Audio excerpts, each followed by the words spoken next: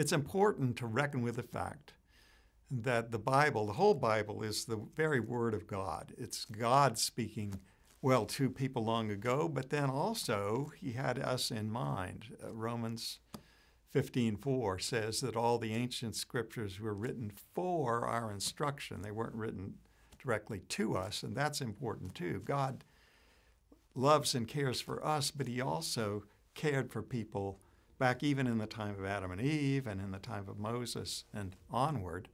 So He's addressing people back then and there. But the fact that it's God speaking means that it's completely trustworthy. If you don't reckon with that, what happens actually in the scholarly world is many people treat the book of Genesis as just one more piece of literature from the ancient Near East. Well, there's all kinds of literature from the ancient Near East.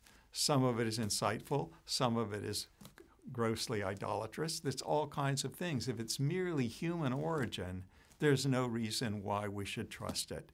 So it's really important that we reckon with the fact of divine authorship.